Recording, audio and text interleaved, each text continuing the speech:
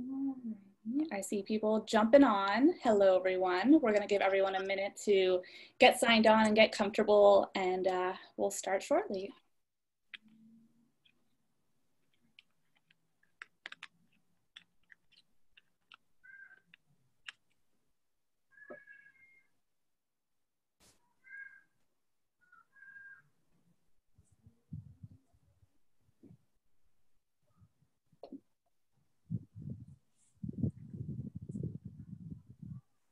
All right, so I think we're going to get started here. All right, so hello, Equitana USA family. I am Nicole Forbes, the Content and Event Activation Manager for Equitana USA. And if you've been keeping up with our virtual programming, this is the last time you'll have to hear me introduce myself. Today is the final day of our month-long equestrian celebration, and what a month it has been. We've been incredibly fortunate to have so many of our presenters that would have been at the Kentucky Horse Park this year join us virtually.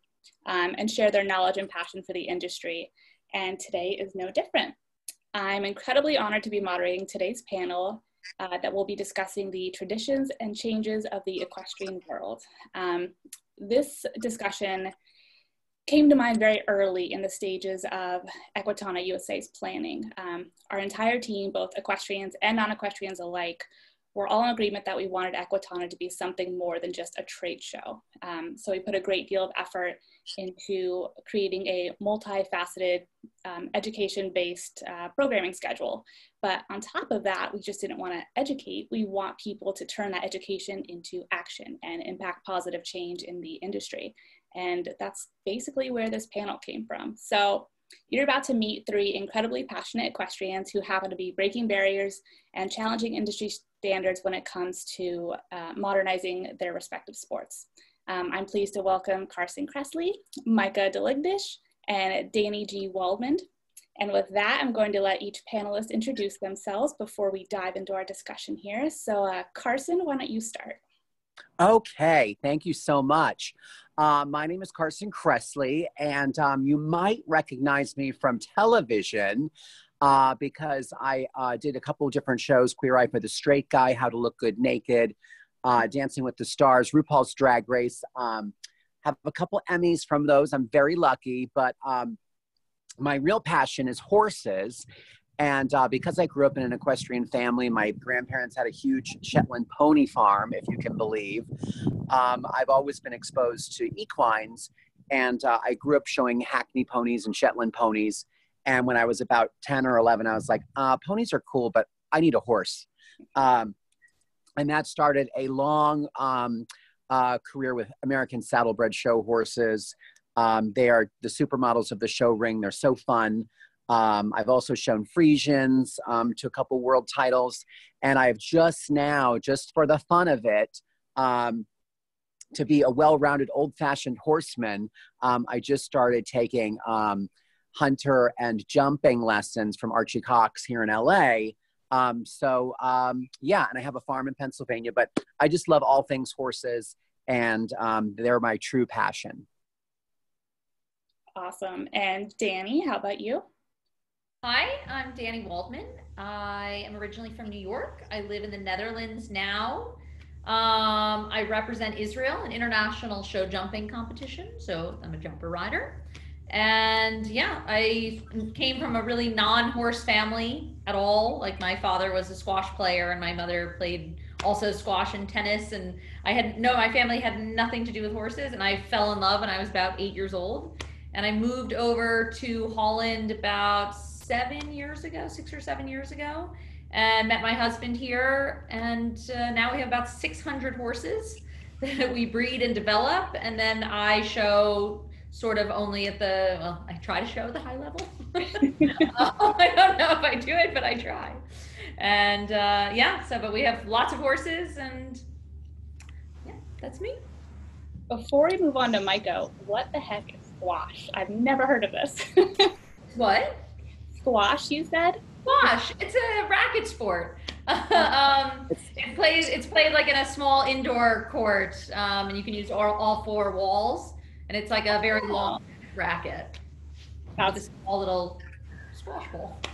Squash ball. I learn something new every day. I thought you were going to interrupt and say, did you just say 600 horses? Yeah, I Because did. that's where I was like, almost fell off my chaise lounge. That's incredible. Yeah, it is overwhelming, actually. Understandable. And Micah. Hi, I'm Micah Deligdish. I also work in Israel, but in dressage. I've been riding dressage pretty much from the start since I was 5. And I'm year-round in Wellington, Florida. We have our training stable down here. Last summer, we were in Europe competing as well. We went to European Championships. And then here we had our first Israeli Nations Cup team during the season. And I'm really obviously passionate about dressage and kind of bringing this level of modernization to the sport. And we don't have 600 horses. We have a lot less horses than that, but yeah. And I'm expecting my first baby in 2 weeks. Amazing. I know this actually worked out in your favor because we were hoping that you join us at Equitana Live, and that wasn't going to be possible, but now it is. So You think I'd be able to get on a plane? yeah. All right, so we're going to jump right in here. When you think of traditions in the horse world, what is the first thing that comes to mind? And Carson, we'll start with you. Oh, this is going to sound crazy, but the first thing that just pops into mind, literally top of head, is the clothing. And I know I'm a clothing guru, so that makes sense. But for me, like the what we wear seems so traditional, whether it's in the hunter field, you know, those show disciplines that are based in tradition, like hunters or American saddlebreds, or you know, even Western. I think there's a romantic kind of, none of this clothing is necessary today. We have, you know, technical fibers and fabrics, but we still, in those traditional disciplines, we go back to very old-fashioned ways of dressing for the romance and the tradition of it all. Dani, what are your thoughts? I know you have some insight into the fashion, certainly. Yeah, I mean, my first thought, of course, is also the fashion, especially like the shape of the blazers and, you know, okay, they're not made of wool anymore, but they have that sort of very classic traditional look, and not my favorite, honestly. If it were up to me, we would be like decked out like NASCAR, wearing like sporty shirts and sponsors. So tradition, I get it, and but that is what I think of first thing. But it's, yeah, maybe we can shift away from that one day. It's funny you mentioned the sponsors too. I know jockeys and horse racing kind of within the past 2 years maybe just got permission to get sponsors on their breeches. So yeah, like you said, it's still very dated. And Micah, what was your first thought? Well, so I think dressage is one of the most traditional sports of any sport. And we have our heels dug in the ground, or our heels really down in our traditions. And if we're going to go on fashion, dressage fashion is probably the most classic, military inspired. Every time at a horse show, we're all like, why do we wear this? We said we should wear white pants. This is ridiculous. But a little bit what Dani was saying, thankfully we're not in big, heavy wool coats with shoulder pads. I think if we're going to talk about fashion, you know, a big thing that's changed in dressage is we no longer wear the top hats and we wear the helmets. And I think that's really important because it brings us more into the realm of sport rather than like artistic expression, that we're treating ourselves more like athletes, which kind of goes hand in hand with wearing more athletic fiber, breathable material, more flattering clothing. I love what Dani said about wanting to be decked out like NASCAR, because I was just talking with my coach about, like, think about the technical advances in gymnastics and swimming, what they used to wear years ago in swimming versus what they wear now to make them better athletes. And it's kind of similar. And I don't know about in your disciplines, but in dressage, there are sponsor logos. And I don't know if this is an international thing or a US thing, I'd have to double check, but like they measure our logos on our Us too. It's an FEI rule. Yeah, so it can only be a certain size. It can't be a billboard for your sponsors, really. And you can be a little bit clever with your patches and things like that coat or your bonnet, but yeah, they definitely limit that sort of thing, expression in a way. So that raises a good point with the FEI kind of monitoring that. Why do you think these organizations are so strict with maintaining these traditions?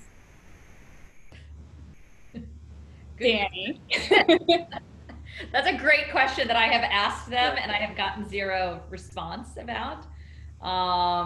I do know that related to Corona, there was some new discussions within the FEI regarding, because we couldn't have sort of spectators at the events, that they were thinking to actually change the rules on the sizing of things, because then when it was broadcast on streaming services, you could actually see the logos, and because otherwise the corporate sponsorship was basically zero. So I know that's sort of been a discussion point recently within the FEI, but as to why they have these restrictions, I think because it is a military-based sport and it is so traditional and people are averse to change. And yeah, I'm hopefully that won't always be the case, but people are always hesitant to make changes, and it's never been like that in the past.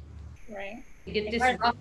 There's always that discussion. I get it. Like people say it to me. The FEI has contacted me directly and said that I am like ruining the sport of show jumping because because I don't look elegant enough.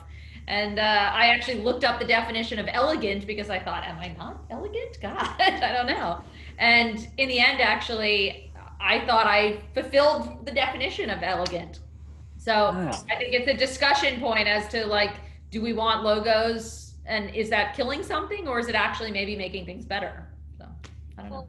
And beyond the logo, like for dressage, for example, when you look in the USCF rulebook, you see the word conservative over and over again. Coat must be of a conservative color. Gloves must be of a conservative color. And that is also open to interpretation of the technical delegate at that show, for example. So one technical delegate might say, okay, your powder blue coat is acceptable, maybe one isn't. And especially with dressage, because it's a subjective sport, not only are you subject to the judgment of the TV, but of the judge itself. And is that expression beyond logos, but relating to color, bling, cut of your coat, cut of your saddle pad, style of your bridle, is that taking away from the elegance or the harmony of your presentation of your horse, which is almost like the basic definition of dressage. I think you bring up a good point there, elegance versus harmony. I think harmony is what everyone's striving for more so, and maybe we should kind of drop the, elegant per se. And Carson, you mentioned a good point on kind of the romantic aspect of the tradition that's involved in this. Would you ever want to change that, or do you really like that component? I think it really depends on the discipline. I think the ones that are super athletic, the Olympic disciplines, and if you're flying over like gigantic jumps, I mean, that's a very athletic kind of technical thing where I would think you would want to update those traditions and make sure it's the most technically advanced and using the best possible, carbon fiber for helmets and the most amazing breathable fabrics. But I think in the really traditional ones, saddlebred horses, for example, or even, hunters, that they're rooted in tradition because there's no real need for that kind of riding in the real world anymore. It's based in something old fashioned and romantic that we harken back to. And we, unfortunately, don't really have sponsors in our world because our events tend to not be Olympic. They're not generally televised. So we are very traditional, whether it's, I think a hunter class or a saddlebred class. It is old fashioned. And there are some updates, so we're not passing out and we're not wearing like, mohair in July. It's still really, really traditional. And I like that for those specific types of disciplines. I think that, if we tried to modernize it, there's no point to doing what we do. It's such an old-fashioned idea to be, field hunting or fox hunting or, riding a 5-gated saddle horse. We don't have to use them anymore to survey our lands. Now we just do this for this fun, romantic kind of escape. Well, that brings up a good point. So it doesn't need to be just on fashion, but when you think of traditions in your respective sports, is there one that comes to mind that you really would like to change? Like if you could get it done tomorrow, what would that be? Dani, let's go with you. Good question. Yeah, my answer normally is always starting with the fashion, but that's more because of like a personal thing, not because I think it's necessarily the most pressing issue. I think for me, anything traditional regarding sponsorship is a big thing for me because I think our sport will struggle to evolve and grow and become more accessible to people if we don't have larger corporate sponsors.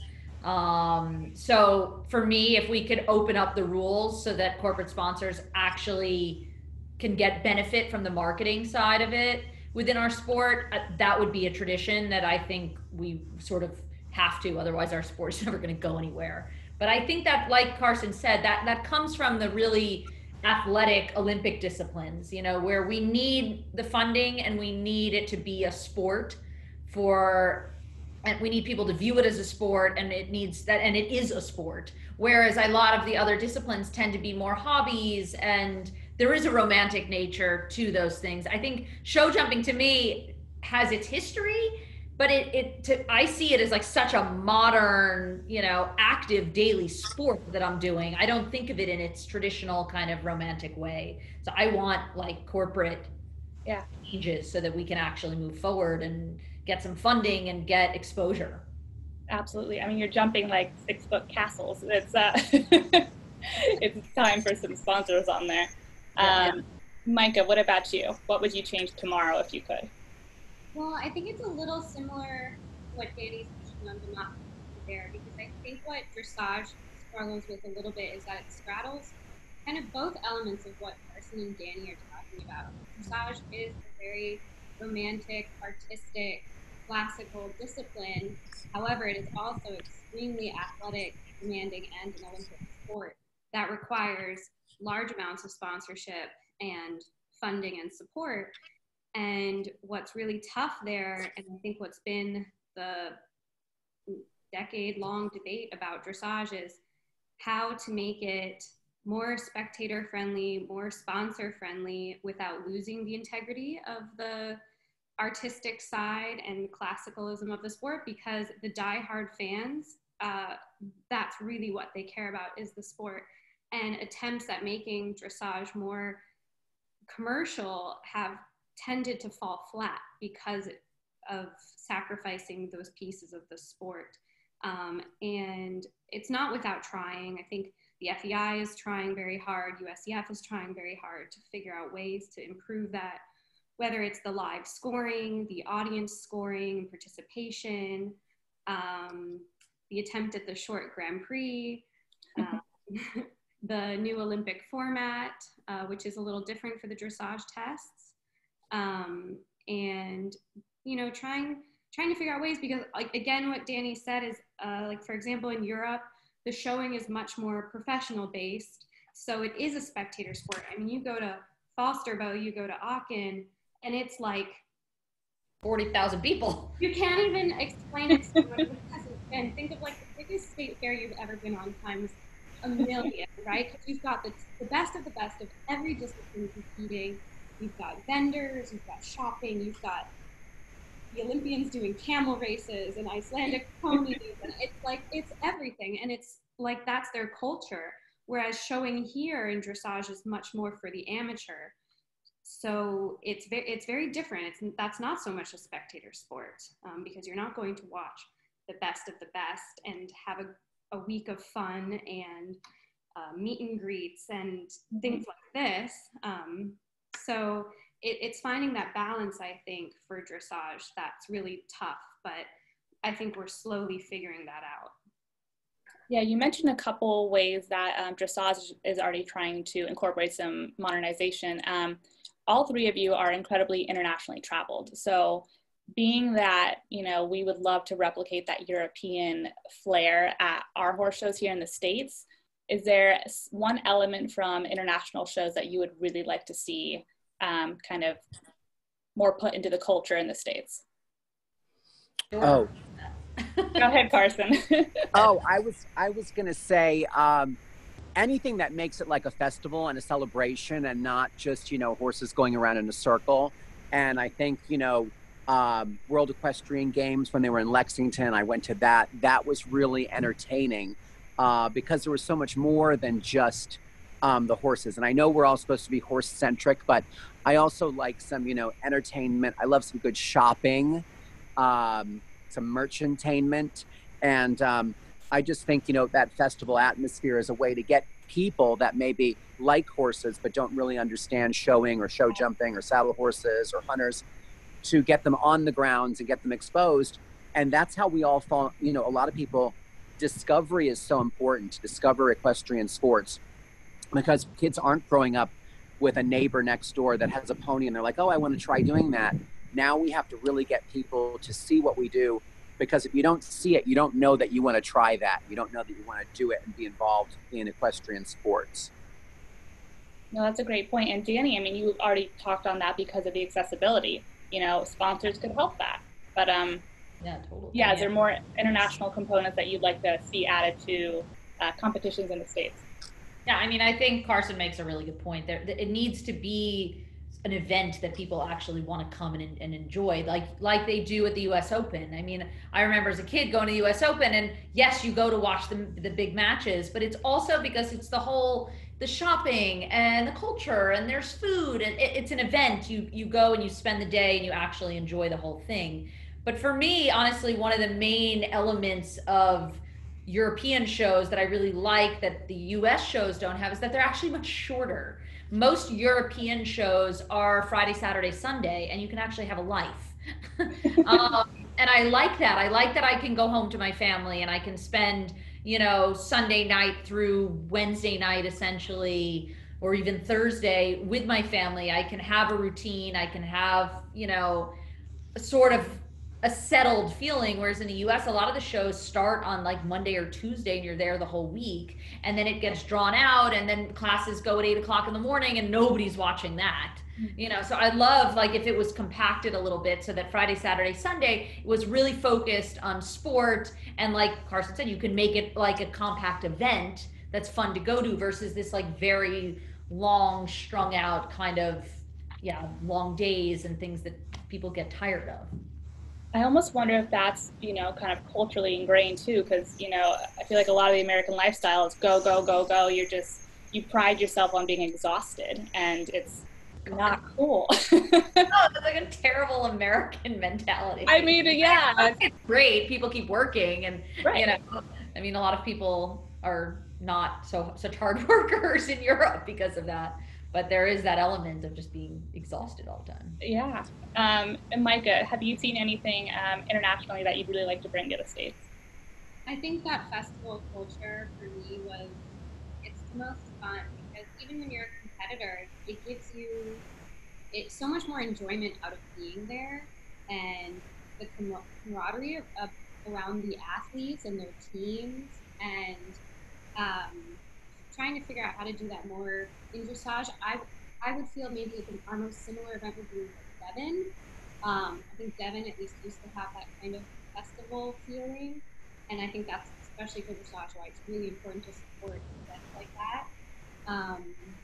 You know, beyond this year where things are normal. I really like what Dani said about the scheduling, because I didn't even really think about that. That like during season here, we jog on Tuesday, and then Wednesday, and then Thursday's the Grand Prix, and it's a whole week, and you're exhausted, and the horses are exhausted. And my husband knows if I'm showing, he's not seeing me at all. Like, I'm gone all week. And yeah, if you're doing a Grand Prix at 8 o'clock during the week, who can be there? Who's gonna watch? Mm-hmm. Yeah. So we touched on this a little bit. I know we talked about the FEI not really assisting and moving the sports forward and whatnot. So in your opinion, who do you believe should help lead this change? Do we need to get the younger generations involved, the older generations? Is this an organizational thing, like USAF or FEI? Like, who should be held responsible for pushing modernization along? Carson, start with you. Okay. I don't know too much about the FEI, but they sound like the manager at the Hermes store. Like, you know, they're very old fashioned. You're not just coming in there and like telling them how to do things. No. I just had a moment there. I think, you know, we have a great organization in the saddle seat disciplines called the United Professional Horsemen's Association, and they're really the trainers of our sport. And they have a young professionals group.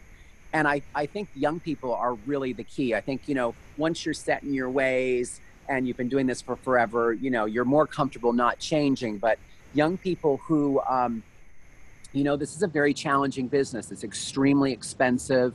It's hard for people to access it. So keeping your business as a professional horse person thriving is really important, especially to young people, because they're in it for the long haul. So I always, you know, think that that's really important for young people to figure out, how can we make our sport more accessible? How can we modernize it? How can we make it more inclusive? And yes, our organizations like the USEF and the FEI, they can all try that. But I think a grassroots from the actual people in the trenches is always more effective. So I think in our sport, we've had a lot of great ideas that came out of the Young Professionals Association. And eventually they work their way up to USEF and get in the rule book, and we make these changes. Dani, what are your thoughts? Yeah, I totally agree. You know, it's one thing to have actual rules changed and things like that through the governing bodies, but real change, I think, almost in anything in life has to come a bit grassroots, has to come from the youth. You know, there has to be this feeling that the change is happening where you're not going to be able to stop it. It can't just be one person in the FEI or the USEF saying like, all right, we're going to change this rule and that's it. It needs to come where they start to feel like, look, we have to make this change because it's already happened within the population or in the community. I mean, and I don't mean to take this to a personal place, but like there are now a number of kids riding with feathers in their hair. And I by no means think that anyone needs to ride with feathers in their hair other than I like to do it. But if you see multiple kids on different continents, I mean, there's a girl in China, there's multiple kids in Europe, there's kids all over the US, some in Canada, wearing feathers in their hair. And then when the FEI comes to me and says, well, you can't do it, when there starts to be multiple people making those changes and standing up for themselves and saying, okay, I'm going to be an individual, I'm going to change this sport, I don't have to look like everybody else, then I think the FEI and the governing bodies at least have a lot more trouble to say we're going to stick to the old traditions. And that's what pushes things forward. That's how I see it. No, it's a great point. It's like the whole, what's the adage about, you know, you have one stick in your hand, you snap it, it's done. You have a bunch of sticks, you can't do it, you know, just by yourself. So, Micah, what are your thoughts? I think what's really great is like in the time we live in with social media and with young people being able to express themselves on a more global scale, we are able to activate change on our own in that way, whether it's different campaigns, like a big one is wearing the helmet, or like I'm in a Facebook group of young professionals, and we are always sharing ideas and encouraging each other and helping each other out, especially when it comes to kind of how to financially succeed in this industry as a young professional, which is not easy at all. And then encouraging these younger riders to get involved in their GMOs, going to the USDF convention, finding ways to be more active, because dressage in itself, again, is a more, our overall population of riders tend to be a little older, or, you know, they support themselves in that way. And the younger riders need to develop a stronger voice to encourage that sort of change on a larger scale of where they want to see the sport going, and for them to kind of like develop this experience, especially in the competitive realm, to understand really what it takes for this sport to survive and improve if they want to keep doing it for the rest of their lives. Can I add one point? Yeah, one other thing, I mean, that I think is, we talk about grassroots change and the youth and kids getting more involved. I think that's great what you say, Micah, that really. You need to get people involved sort of with the change and what they want to see change. But I think there is also an element for our governing bodies. One good example, you said the helmets, is like, I think that it should be mandatory for anyone under 18. Actually, I think it should be mandatory for everybody to wear an airbag safety vest when we ride. I know too many friends that have been paralyzed or had catastrophic injuries. And like, that's a change that I think is necessary for modernization of the sport, especially when it is a sport, and to be considered a sport, we need to take safety as a really important role. And I wish that some of the governing bodies would step in that case and make some of these rule changes, because those are things that actually will protect us, and that, you know, that speaks to it really being a sport. So it's both, I think.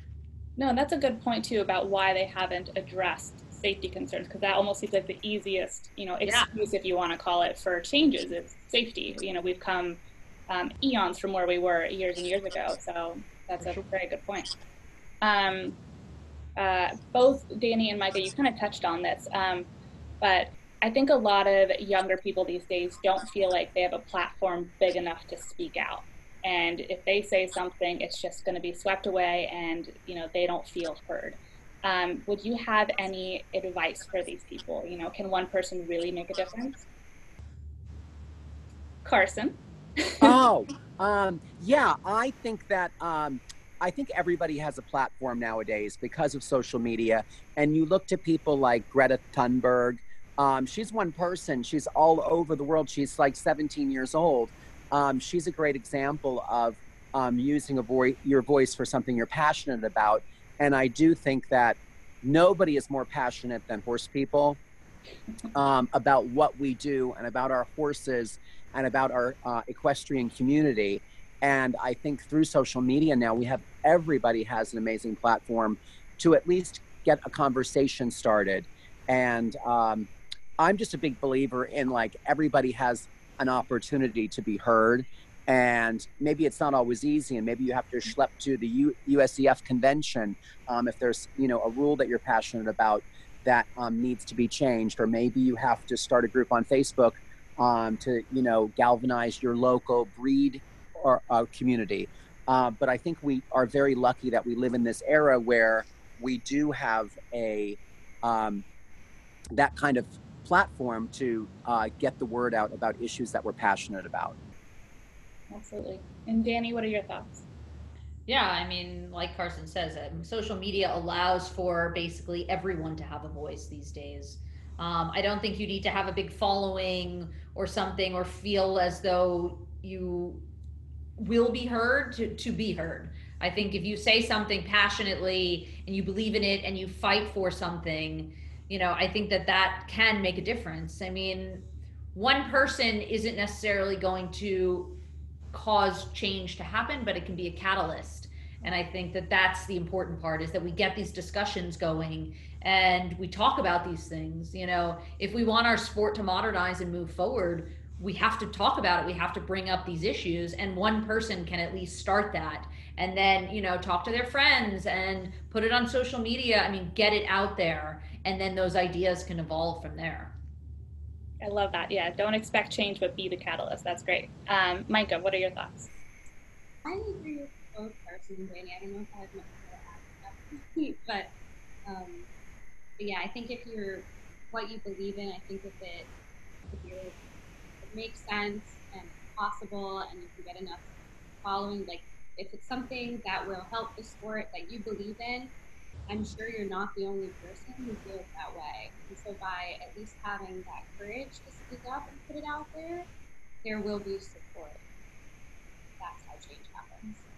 Absolutely. No, I couldn't agree more. It's just having that courage to kind of, you know, click the send button. You just got to do it. Leap off the cliff. Yeah, exactly. The lemmings will follow. I want to touch on the socioeconomic impacts of our industry just for a minute here. We've already kind of mentioned how many barriers to entry there are.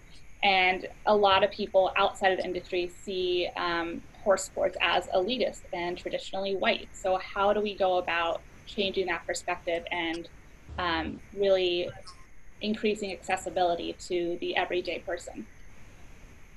Carson, what are your thoughts? Yeah, I mean, that is probably like our number one like PR problem is that, you know, it's expensive, it's elitist, it's, you know, I don't have access to this sport. And that is a huge problem because, you know, I'm a big believer. I love what I do with the saddle horses, with the Frisians, but, you know, my niece has barrel horses, like anything horsey. I am like an evangelist, and you know, anyone I can tell, I'm like, this is so great. Oh, you should do this. Oh, this is great for your kids. Um, I'm a big believer that, like, if you're enjoying the party, the more the merrier. Let's get everybody involved and let's share our great sport with the world, because we all know as equestrians that nothing raises better kids than horses. There's nothing more zen, and if you're stressed at work, than to get out on a horse and just, you know, go on a trail ride. Whatever it is, they are so wonderful. We need to invite everybody to the party. How do we do that? Yeah, it's very challenging. We have fewer people are in contact with horses. There's so many other choices for kids for sports. It's expensive. It's deemed a country club sport by many, where, you know, and tennis had the same thing. It was just like, how do we get, you know, more people involved? And the USTA started, you know, building inner city tennis centers and making sure that everybody had access. And I think we just, as a equestrian community, whether it's an Olympic discipline or whether it's trail riding, or we need to figure out how do we allow people access to what we do. Social media obviously is a great way for people to discover horses, but we need to get people hands-on and not have it be exclusive. And I don't know how we do that with so many barriers, but it's something that we must absolutely address in creative, modern ways to make sure that we have a sport in, you know, 20, 30, 40 years. No, and I think that's a good point, because we had another panel about urban farms and bringing horses to the local communities and how tough that is. But, you know, a lot of them only address at-risk youth or certain programs because of funding. And yeah, not necessarily just, you know, your average Joe from next door who doesn't have an opportunity to see a horse. So that's a good point. Dani, what are your thoughts? I know you mentioned the sponsorship, which I think is huge. Yeah, but actually, you know, I think there's a little bit more to it. I think that professionals in the sport, like myself, like my husband, like Micah, I mean, we have an opportunity. We sort of have a wealth of knowledge and about the industry, and we have networks. I think it's sort of our professional responsibility to actually open up our knowledge and our stables, and to expose people to the fact that being involved in the horse industry doesn't mean that you have to be a rider. It doesn't mean that you have to have money. It doesn't mean any of that. You can actually be involved in the horse industry in so many different ways. You can breed horses. You can build courses. You can be part of the governing bodies. You can, you know, be a groom. You can work in the stable. You can work on the yard. You know, there's so many different facets to our industry that don't involve somebody not having access to it. And I think as a professional, and I hope that other professionals will sort of follow suit, as I plan to do and want to do more of, is actually open my stable up to people and offer jobs and offer education and say, hey, come look and see what there is to do here, and actually sort of expose our knowledge to other people. Because I think when we keep it all to ourselves and everything gets so secretive, it makes it impossible for anyone to enter the sport. And we need to be more transparent in everything that happens so that more people can get involved. That's a great point. I think that, you know, will create longevity in the sport, and that's something that, yeah, it's hard to find mentors these days, or anyone who's really willing to open up. I feel like they think they're getting, you know, a competitor, or they might, you know. Yeah, I mean, everyone is so like, you know, grabbing onto their own things, and they're so terrified to share it with anybody. But we're never going to grow if we don't actually share our knowledge. I mean, professionals need to sort of step up and say, hey, like, this isn't about just keeping everything for ourselves. This is actually about, we need to make it bigger. And the more people for diversity, for everything, the more people that we can have involved, the better the sport will be. It will be more well-rounded. It will, you know, have a much bigger base, and that's what we need. Absolutely. And Micah, what do you think? So I so love what Dani says about it being the professional's responsibility, because at the end of the day, in this circumstance, this is how the grassroots happens. If you have a riding school in an area where you can hold like an open house or create a club through the local elementary school or junior high or high school, where students that aren't already equestrian leaning can find a way into a stable and be around the horses, offer affordable lesson programs once or twice a week, where you're getting these kids in the stable where they can be around horses, where it's not going to cost them hundreds of dollars. And I think us as professionals or riding stables, schools, we have to do that. We have to make ourselves vulnerable to that, open ourselves up to allowing more people into the stable like that. Mentorship program. From a riding perspective, I was lucky enough to be able to be a working student, where I equate being a working student very similarly to in college, students who are privileged enough to have internships where they don't have to get a job right away. Not everyone has that privilege where they can be a working student that's not getting paid. So either pay your working students, or we need to develop there are grant programs. The Dressage Foundation is exceptional, but certain programs where you're allowing these people in the stable where they can be around the horses, where it's not viewed as privilege. And you're encouraged the riding, you're encouraging the saddle time, education, pony club type activities where you're doing outreach. And I really do think that starts at home, and then our organizations can build on that with their grants and their programs. But I think definitely if you're in a position where you can do that as a professional or as a stable, that's where it starts. No, that's a great point. And it's funny you mentioned the working student, program, because I've heard during our research for not only this panel, but Equitana in general, a lot of people comment that needs to be evolve, I guess is what they're saying, that it's overdue for change. Is there someone that you guys look up to as a leader of change in the industry, or even outside the industry, if there's not someone within the confines of the horse industry that you admire? Is there anybody that you really would like to see kind of spread their goodness? Carson, let's start with you. Oh gosh, I mean, I'm very, I work pretty closely with the American Saddlebred Horse Association in Lexington, Kentucky, and I've sat on a couple different boards for them. But I'm just their current president is a guy named Marty Schaffel, and he is a very successful business person. And he's a horse show dad, and he had never really, he didn't grow up with horses. He wasn't a horse person, but he had a daughter that showed. And like so many parents, they become involved in the sport because their kids love it. Built a farm, moved to Kentucky, did the whole thing, sold his business. And I just think because he didn't come from the fold and he doesn't have all of maybe the baggage of well, this is how we always do things. Right. He has had some very innovative ideas, and we're all just well, we never thought of that. We've just never done it that way. So I'm impressed by him. We have an amazing marketing director who did some great things just socially. For the first year, they reached out to me and they're like, oh, we're doing a spotlight on LGBT riders for Pride Month. And I was like, what? Because the saddlebred world it's so traditional and so old fashioned and so kind of Southern. I was like, I have never, and there's been tons of LGBT people in the sport, but never have they been acknowledged or a light shown on them to kind of recognize them. And I was like, this is so progressive for me.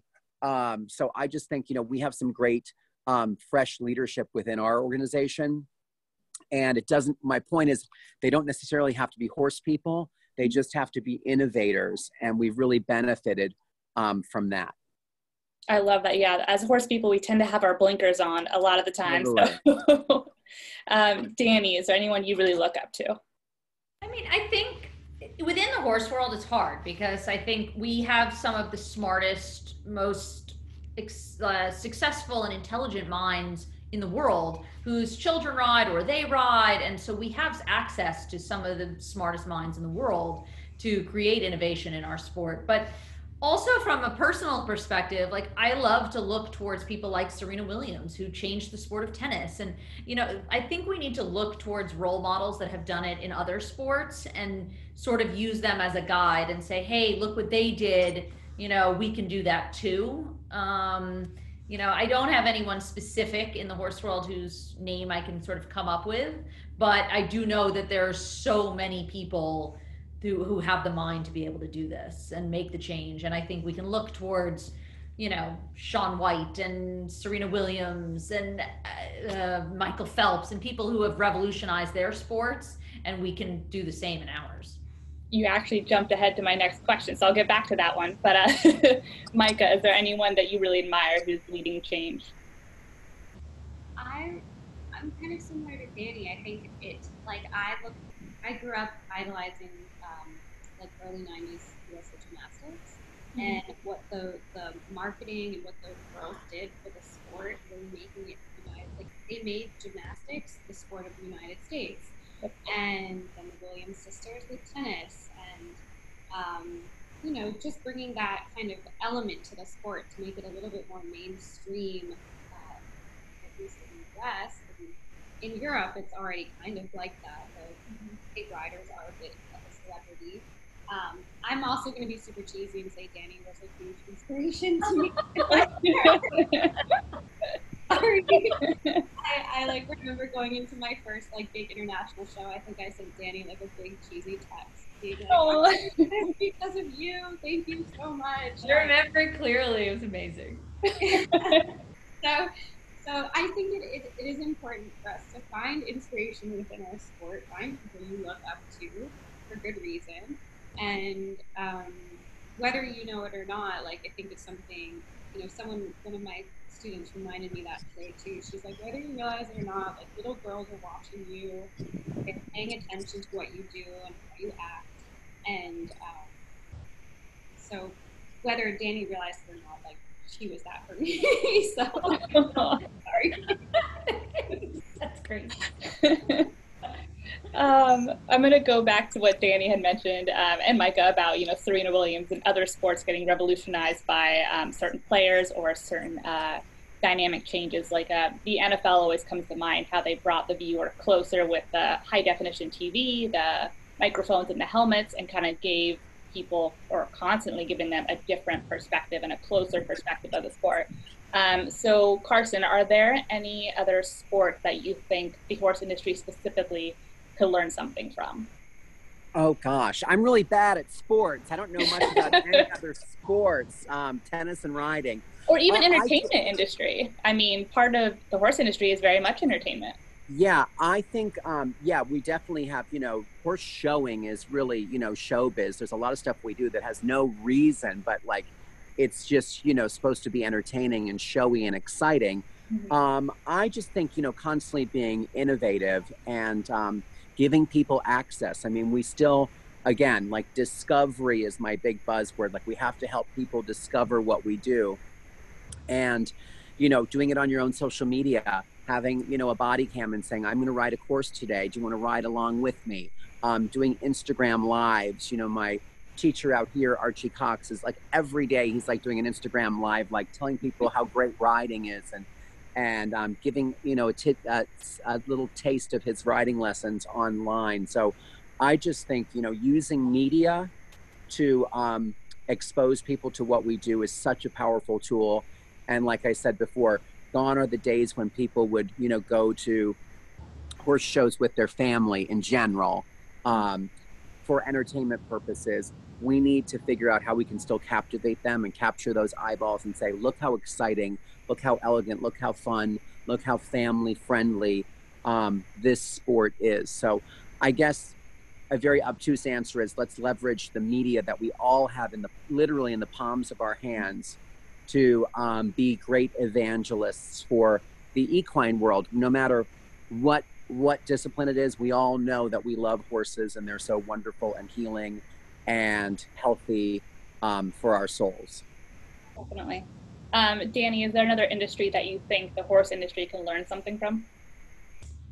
Yeah, I mean, honestly, my answer is sort of always NASCAR, from the corporate side of it. I don't think we have really any similarity necessarily to NASCAR, but I wish we could at least go in the direction of even skiers. Like, a lot of skiers and snowboarders started putting GoPros on their helmets and stuff to give that. And I actually, again, not to make it personal, but I actually was the only person at the WEG 2 years ago to wear a GoPro camera on my helmet during my round. Like things like that, like Carson says, it's about bringing in different types of media and then mimicking other sports that have done that, like skiing, like snowboarding, that bring different perspectives so that the spectator can, one, watch it from their phone. They can get snippets, in small doses, so it doesn't have to be where they sit and they watch a horse show and a whole round. They could get into one rider or one horse that they love,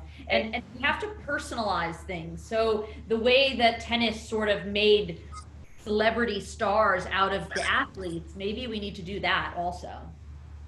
That's a great point. Yeah, we should be looking in-house for these celebrities. Good point. Also for the horses, or the horse rider combinations. Micah, what are your thoughts on that? Yeah, I would say, again, I'm going to go back to early 90s gymnastics. It was like a whole, they hired a whole marketing team. Okay, and I know there's now some not so great things about USA Gymnastics. But what they did for the sport was very important. And if you look at before that, not a lot of kids took gymnastics classes. It just wasn't a big deal. And then all of a sudden they made every little kid in America think or want to become that next big gymnast. And it got how many kids in gyms taking classes, and, to, again, I think make it feel accessible and like we reach out and make kids want to be top riders or in barns. And then that's kind of what we build off of. I think that's an interesting point too, because every little girl and boys did think they can become the next big gymnast. I don't think there was ever really a thought like, oh, that can't be me. It was like, oh yeah, I can do that. And that's something we're still trying to work on in the horse industry. So before we wrap up. I could be a gymnast. I can't even touch my knees. I think I thought I'd be a gymnast. I thought I could do the one with the string on the end of a stick. I thought I could do that. Yeah. The twirling. So for closing thoughts here, can you recommend one actionable item to our audience in a way that they can initiate change, whether it's something within their barn, outreach to a local organization? How can they become that catalyst for change? Well, I'll start off. I think that, if you can introduce one person to equestrian sports, you've done an amazing thing. And like Dani said, if you can have a working student, or you can open your barn, or have an internship program, if you have the ability to provide that for a young rider, that's amazing. If you can just take a neighbor along with you to the barn for an afternoon. We have a program in the saddlebred world called a home for the holidays thing, and we do it around Thanksgiving, where people can invite a friend from their neighborhood to go to the barn with them, and they can get a free riding lesson. That just, we just want to, again, exposure. And if you just get one person involved, that is, has a ripple effect, and we can, like everybody said, improve our base and improve our sport, because, the more participants we have, the better it will be. And Dani, what are your thoughts? Yeah, same thing. Really, exposure is the major thing, and accessibility. So if we can do anything, if other young professionals that don't have to necessarily, it shouldn't cost them money, but they should be able to donate time or their stable, or open things up and expose more kids or more adults. Anything we can do, I think it's, again, professional responsibility. We have the knowledge and we have the network. We need to open it up to people and invite them to come in. Don't charge them any things. If I have to give half a day, or I have to give a whole day, or I have to give 2 days, then you know what? I think it's worth it to expose our sport and make it, like Carson said, if we can get one person interested, you've done a great thing. And that ripple effect hopefully will, continue. So I think we need to sort of take that step and say, I'm not going to be selfish about this, and I'm actually going to do this for the greater good. And I hope more people will do that. And Micah, what would you recommend? I'm gonna say the same thing, and then but I also want to remind people watching or listening to be really positive, because it does take a lot to put yourself out there, even as a professional. Like, I don't know how many articles I've said, oh, I should write about this. Like, this would be very helpful information for someone. But you get really insecure because of the people behind their keyboards and who may think they know more than you, even though maybe they don't. And so people are very judgmental of all the top riders and the horses. And so, you know, we're saying what it takes is to put yourself out there and the grassroots effort, which is true. But for us as professionals, for all professionals to do this, like, be kind, be open-minded, be supportive, and just know, you know, even if there is some pushback of an idea of progress, there always is, to not be so judgmental that you maybe get in the way of progress, or find a way to have an intelligent, productive discussion without being negative or, you know, just mean. So just be positive and be supportive. And so we're all in this because we love the sport, regardless of discipline, regardless of experience, and whether you're an amateur or a professional, we all love this sport. We want it to succeed. We want it to survive. So when we're all doing these outreach programs, whether in person or social media, whatever, just be nice. Definitely. I cannot thank you guys enough for participating in this panel. I'm really hoping it kind of, you know, is that catalyst to at least have a conversation at the very least, and, you know, get that started. And this is something we're going to be continuing up until Equitana 2021 of October of next year. So, you know, we want to keep having this conversation. So anyone who's watching, please feel free to write to us. If you have something you want to say to the panelists, I know you can find them on social media, among other resources. But yeah, don't be afraid to reach out. And in the meantime, I am thrilled to be here today, and I can't thank you guys enough. And we'll see all three of you, hopefully, fingers crossed, everything works out next year, and we'll see you at Equitana in October. Thank you so much. Thank We'll you. see you in October in Kentucky. Yeah. Have a good night. Bye. Thanks, Bye, everyone. everybody. Bye.